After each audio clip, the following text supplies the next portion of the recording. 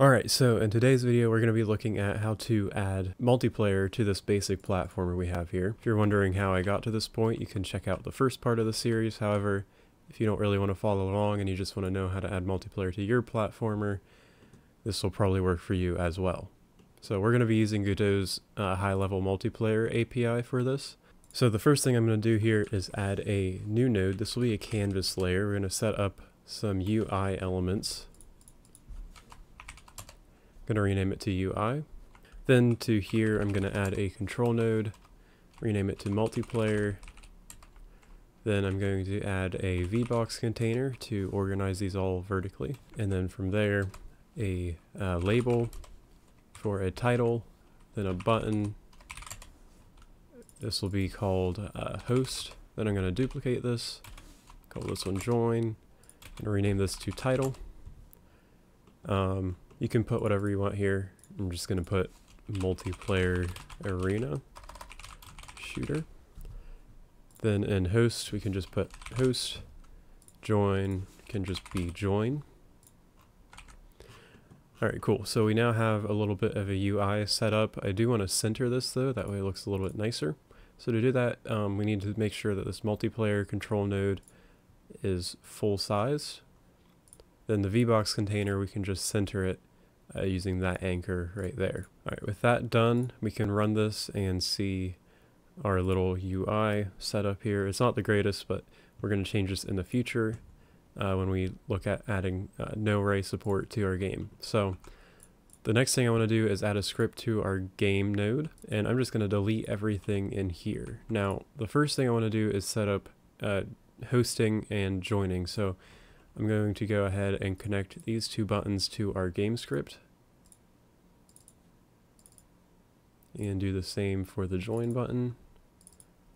Alright, so the first thing I want to do up here is make a variable called peer, and I'm going to set this to enet multiplayer peer.new. Then all we have to do when we press the host button is make the server. So what I'm going to do is say peer.create server, and then it needs a port. I'm just going to put 25565. It doesn't really matter what you pick as long as it's a large number. Then the next thing I want to do is go ahead and set the global multiplayer peer to this peer that we just made. Then to join, we're going to do the same thing. So I'm just going to copy and paste, and then rather than create server, we're going to create client. This will take an address. I'm just going to put localhost in here for now, and again 25565 for the port. It does have to match the server's port, or else this won't work. Alright, so now if we were to run this, you can see we only have one window, so it's kind of hard to test this out. So to fix that, what we can do is go to debug, customize run instances, and change this to 2. And there we go. Just close out this window, and now when you run this, you should see that 2 windows appear. So if I host on the left and join on the right, you can see nothing really happens, but it is working. And just to make sure that it is, we can actually connect the signal that goes off whenever a player joins the server. So what we can do is multiplayer.peer connected, and then connect this to a lambda function. And then this function is going to take in a peer ID. I'm just going to use PID for short. Then I'm just going to print out peer ID has joined the game. Now when we run this and I host on the left and join on the right, you can see peer and then their PRD has joined the game. So this is now working. Okay, so now that we have hosting and joining set up, the next thing we need to do is set up spawning in players for the host and all the clients that join. So to do this is pretty simple. I'm just going to make a function down here, function add player. And then all this is going to do is just instantiate a player. So what I need now is actually a reference to the player scene. So I'm going to come up to the top and make a constant player variable. This will be equal to preload, and then that player.tscn. Then down here, we're going to go ahead and make a variable player is equal to player.instantiate. Then we can just add child player. Now, when we host the game, we need to make a player for the host, obviously. So I'm going to come down here, add player, and then whenever a peer connects, we also want to make a player for them. So we're going to put add player in here as well. Now, I actually want to go ahead and delete this player that's already in the scene because we're going to just be relying on the script to spawn them in for us. So delete that node there, so no players are in our scene. And if I once again host on the left and join on the right, you can see the host, both players spawn in, but we're not seeing any players on the client. So how do we fix that? Well, there's a handy little node called the multiplayer spawner node. This basically will synchronize spawned in nodes across the network. So any node that is spawned in on the server will also appear on all the clients, which is exactly what we want. So to set this up, we're going to come to the game node and add in a multiplayer spawner. And this does require a little bit of setup here. The first property is the spawn path. This is the path that this node will watch. In other words, if we assign, let's say, the tile map layer, it'll check to see if any children are added to the tile map layer. And if they are, then it'll replicate that to all the clients. In this case, we want to just check if they're added as a child of the game node, since that's where we are adding in our players. And then the next thing we want to check is the auto spawn list. So basically what this is saying is any scene that is in this list will automatically be spawned in. We want to obviously spawn in the player, so we add the player to that list. With that done, if we run the game and host on the left, join on the right, you can see only one of the players are appearing, but that is some progress in the right direction. So we do get an error here, and it's about the naming of the player node. So what I want to do is actually set the player's name to the peer ID. What I'm going to do is in the add player function, I'm going to add in a parameter here for the peer ID. Then when we call this function, we just had to put peer ID here, and then here we want to get the peer ID of the host. Now the host should always be 1, but another way to get the peer ID is to do multiplayer.getUniqueID.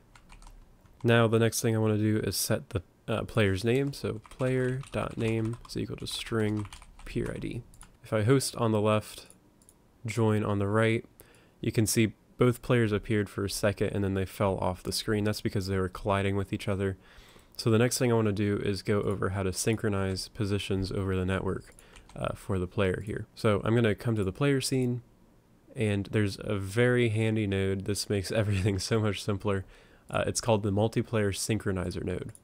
So if we come to the player and add this node, multiplayer synchronizer, what we can do is add properties that we want to sync over the network. So if we come to the bottom tab here under replication, add property to sync, you can select the player and synchronize the position property.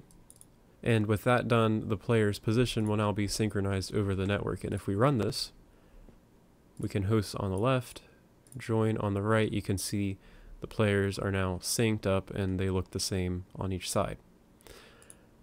If we move on the host, you can see it's being synchronized, but we can control both players. And if we try to move on the client, nothing happens. So this is where something called multiplayer authority comes in. Basically, we want to say who can control which player. What we can do is in the player scene, when we enter the tree, we want to set the multiplayer authority of this node. If you remember correctly, we actually set the client's peer ID to the player's name, so we can just do int string name. So basically what we're doing here is we're taking the name, converting it to a string, then converting it to an integer. Set multiplayer authority takes in the peer ID of the client who you want to control it. Now that we know who the authority is, we want to make sure that only the authority can control the player. So what we can do in here is just say if not is multiplayer authority, then return. That way none of this code will get ran if we're not supposed to be controlling it. If we run this game again hosting on the left, joining on the right, everything seems to work perfectly fine now. You will get an error and some weird things will appear if you press the spacebar because of this UI that is in our way. So to fix that, what I'm going to do is come into the game scene or script, then I'm going to add an onReady variable. This will be, we'll call it multiplayer UI, and then this will just be set equal to the path to our multiplayer control node. And then all we're going to do is just, after we press the host button, we'll just hide the UI. That way it's not in our way anymore.